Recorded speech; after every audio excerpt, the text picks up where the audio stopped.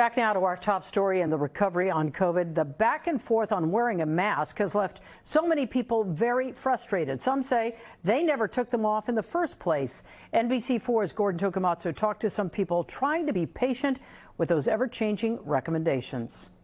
Andre Smaja isn't the kind of guy who says, "I told you so." Do you feel vindicated?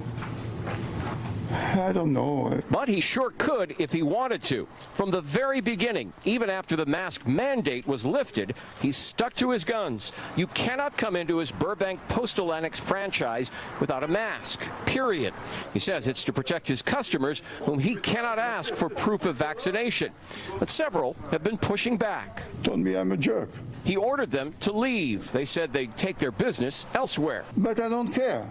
They can say what they want. And now the LA County Health Department is recommending masks for indoors, even if you've been vaccinated. It comes just weeks after the mandate was lifted, which is frustrating. Do this. No, don't do that. We'll actually do this. And we're doing this. No, we're doing this. No, we're doing this. For people who've had their shots. But even those who haven't, like Reem Purdy, told us they'll just keep their masks handy for now.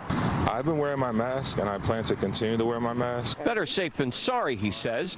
Darlene Taylor told us she did the same even after the mandate went away. It was like a free-for-all, and I was kind of like, oh, is that okay? Andre never thought it was okay, and now he's glad he kept the masks-only signs up in his window. You see the news every day. You look at the news everywhere, and you see that it's starting again. Global headlines about the highly transmissible, more dangerous Delta variant racing through populations from Europe to Asia.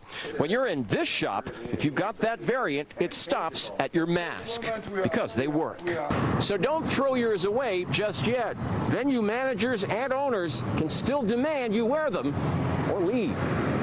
In North Hollywood, Gordon Tokumatsu, NBC4 News.